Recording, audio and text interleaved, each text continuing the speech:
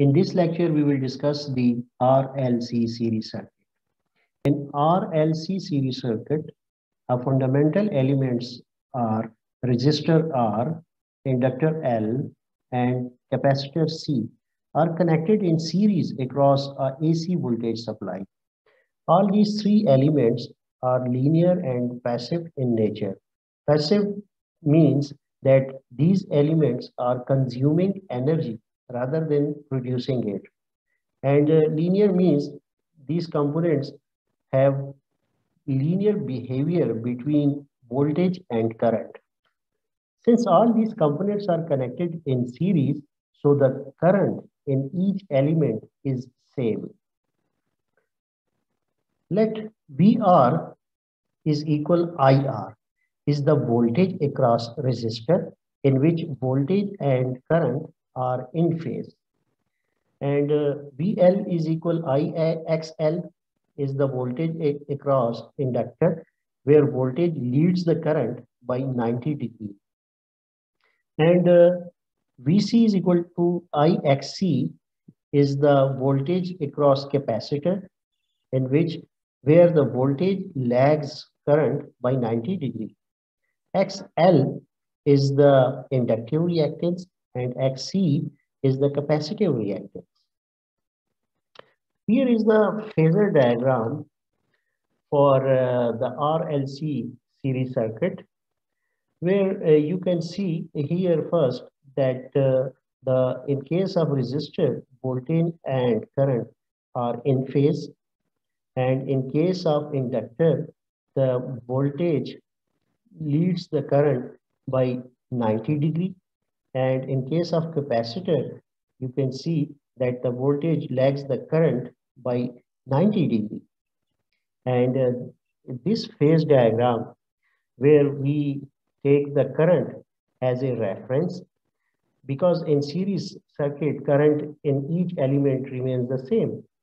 And here you can see that the corresponding voltage vectors for each component are drawn in reference to this current vector.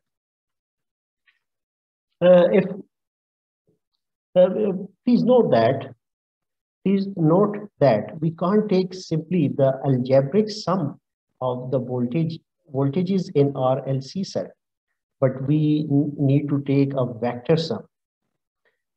Because the voltage in phase with current in resistor, so we draw the voltage for the resistor exactly parallel to the reference current.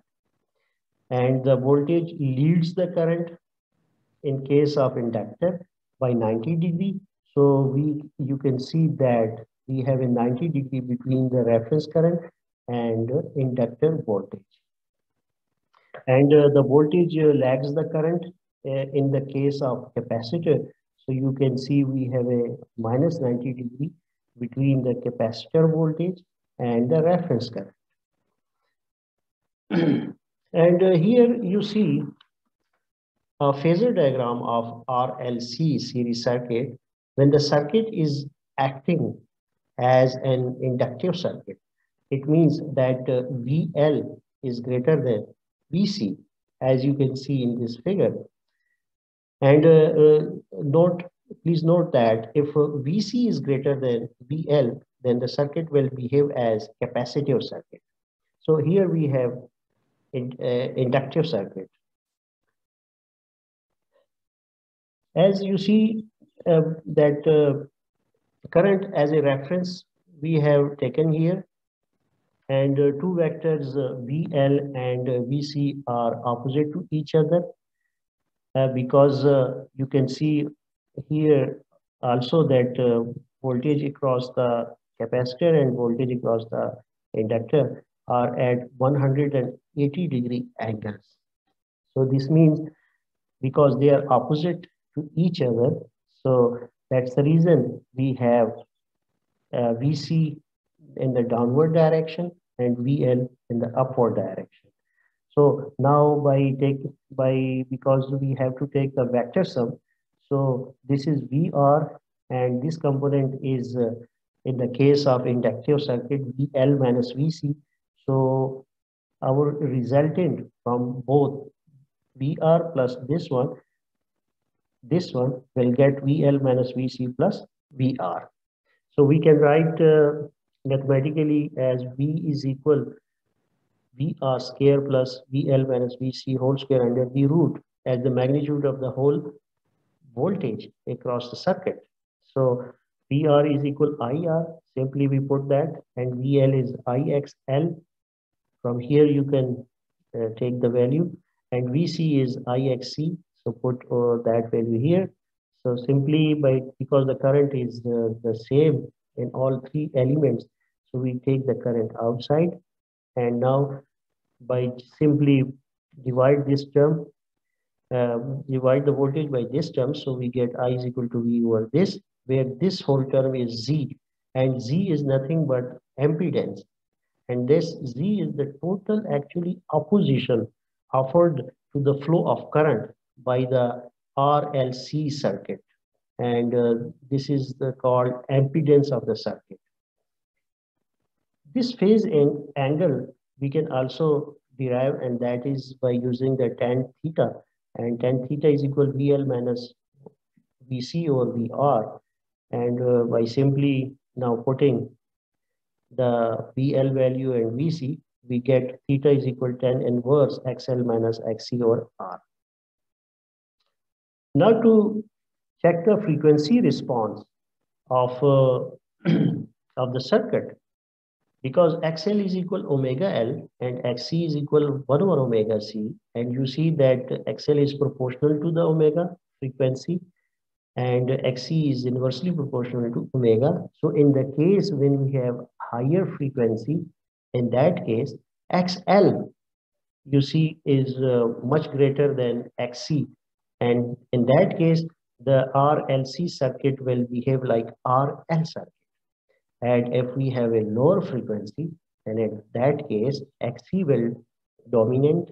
Now XC will much greater than XL, and the RLC circuit will behave like RC circuit. So because in this phase diagram you can see that XL are oppositely draw against the XC. Now the case when XL equal to XC, so by simply putting XL is equal to omega L and XC 1 over omega C, and doing small mathematics, you can see by replacing omega now by 2 by F, so we get F is equal to 1 over 2 by LC under the root. So this is nothing but the resonance frequency of the circuit, at which we get maximum current flowing through the circuit. So in diagram, let's have a look now the frequency response of the circuit that shows the magnitude of current as a function of omega. In graph, we see that the response starts at or near to the zero and reaches at maximum value at resonance frequency when exactly the current is I maximum equal to IR. IR means the current only passing through the resistor, and then the response drops again as frequency increases. So at lower frequency, the case is that at lower frequency the capacitor tends to dominate and the voltage lags the current. So you see I is equal to V over ZC, C representing the capacitor. And at higher frequency, the inductor tends to dominate and the voltage leads the current. So at its resonance frequency, the total impedance of RLC circuit is at its minimum, and that's the reason we get a maximum current at this point. So because this circuit is only functions on resonance frequency, therefore it is also called an acceptor circuit, because at resonance the impedance of the circuit is at its minimum, so it easily accepts the current whose frequency is equal to the resonance frequency. So that's all for the today's lecture. Thank you for watching. Please subscribe to my channel and share with your friends.